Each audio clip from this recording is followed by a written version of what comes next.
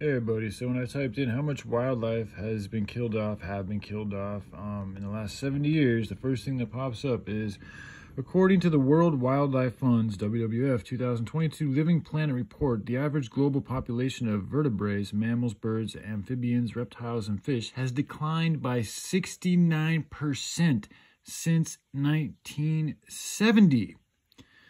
Freshwater species declined by 83% on average. Okay, a lot of that has to do with the plastic in the fucking oceans, dude, and the trash. I'm just being, fuck. Latin America and the Caribbean declined by 94% on average. All you rich people love the oceans, yet you guys can't take care of them. I'm giving you guys this as a chance, this pain. I'm hoping it causes you pain so you change your fucking ways. Because you guys, you have the power to change this shit, and you're choosing not to. Most people, like myself, really don't have much other than a voice to do and to work on, projects like I'm working on. But you guys have the power right now with your influence and with your money and with your connections to really make significant changes on this planet for future generations and for goodness sake. And I'm hoping you do. So I'm going to continue giving you this information because this is what's really fucking happening. Habitat destruction, the biggest cause of wildlife loss.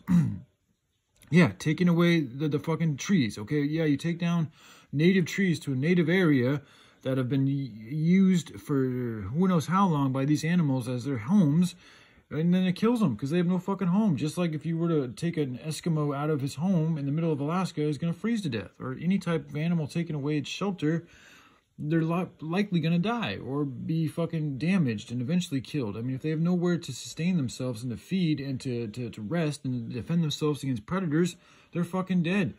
You know, if you're in a fertile, like when you think about an animal, like they're surrounded by enemies all the time.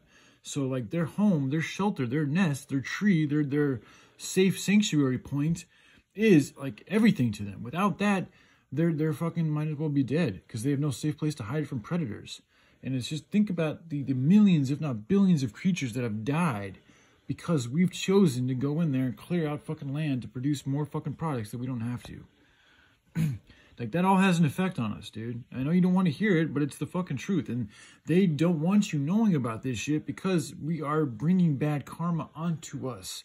Therefore, it's lowering the collective vibration of humanity. The more of this shit we put out there, the lower we are. That's why they don't want you to know about the hemp plant. It is what it is. So, all right, global trade, a contributing factor. Yeah, poaching, all that type of shit's got to stop. Invasive species. Yeah, as I've said, it's a big factor. Disease, a big factor. And plastic helps spread disease. So the more plastic out there, the more disease, the more sickness, the less land, the less fertile soil. And hemp counters all that shit. So yeah, man, it's a big deal. Nature is literally disappearing. The average size of wildlife populations has fallen by a staggering 73%. The latest edition of the Living Planet report, which measures the average change in population sizes of more than 5,000 vertebrate species, shows a decline of 73% between 1970 and 2020. All right, I love you guys. I'll take care. Bye.